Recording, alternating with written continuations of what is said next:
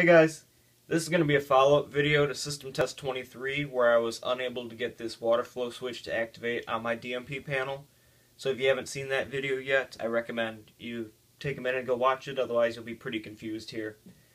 So in that video, I went to do a demonstration of this water flow switch over here like I mentioned, which is wired into this pop-it module down here on my DMP system, and I could not get it to activate. And I know this looks pretty terrible how these are mounted. These used to be mounted up here, but this enclosure is so waxy and shiny, as you can see. No matter what I've used, double stick tape or hot glue, it ends up sliding straight down and taking some of that waxy coating with it. So what I might end up doing is sanding it off a little bit so it sticks a little bit better. But the problem is, it wasn't just the water flow switch that wouldn't activate. After I filmed System Test 23, I found that none of this would activate. And what I ended up tracing it back to was this module right here. So the module in question was this first module right here, which is assigned to zone 502, and it's the module that's connected to the AutoPulse's trouble contacts to report on the trouble condition. Now the issue here is that because I don't have batteries in the AutoPulse panel, I took this zone assignment 502 out of the programming completely. So it's still wired in and it's still functioning on the loop, but it has no zone assignment to report to on the DMP. Now that was fine until the other day, and you'll see these two modules, the one directly above it and this one, still have covers mounted on them, and that's because unlike the rest of the modules in this panel, these two are fitted with tamper switches, which require the cover to remain on so that the magnet on the inside of the cover can activate the magnetic read switch for the tamper condition. And what happened was, the cover on this module became slightly loose. So what was happening was, with it being the first module on the loop, it was constantly trying to report the tamper condition back to the panel, and it was getting no response because there was no zone assignment in the panel. So it flooded the whole data channel for this, because it's only two conductors, flooded that with its tamper message, and nothing else could get through.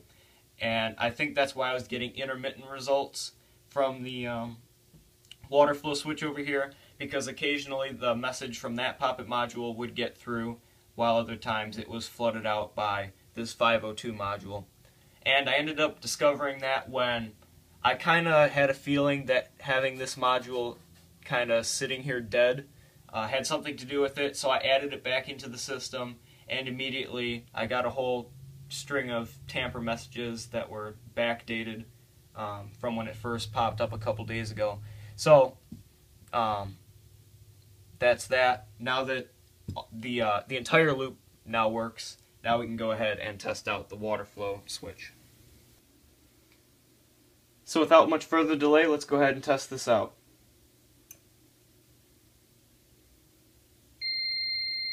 There's the pre-signal. And now it's in full alarm. So you can see we're getting two alarm messages on the keypad. One is that Halon system trouble that I just added back into the system, and the other one is the Riser 12 alarm. Also, I figure I should mention that the reason you're not hearing any of the alarm devices on the sxl-ex activating is because while I was working on this, I bypassed the zone for the sprinkler riser so that I didn't have to constantly listen to the alarms going off while I was fiddling around with it. So back over at the keypad, we can go ahead and silence this.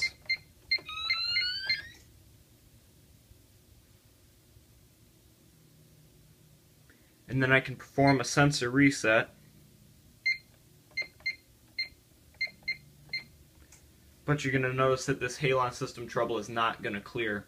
And that's the whole reason that I didn't have that zone programmed into the system in the first place.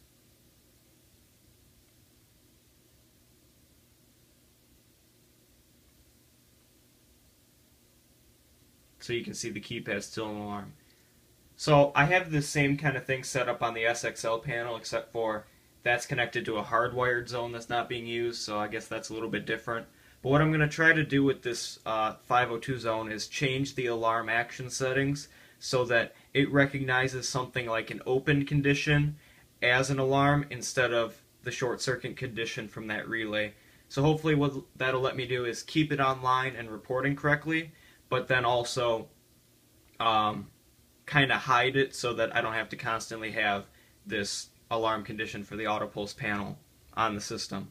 But the good news is that hopefully I will be getting batteries for both of these panels. I've been trying to do that for a while. So pretty soon I shouldn't even have to worry about this, and I will have full functionality for this DMP system reporting on the troubles of both panels. Because right now I don't have that functionality whatsoever with the 2 zones being disabled. So I appreciate you guys' patience with the last system test video, and hope you enjoyed this little special edition test. So, thank you guys for watching.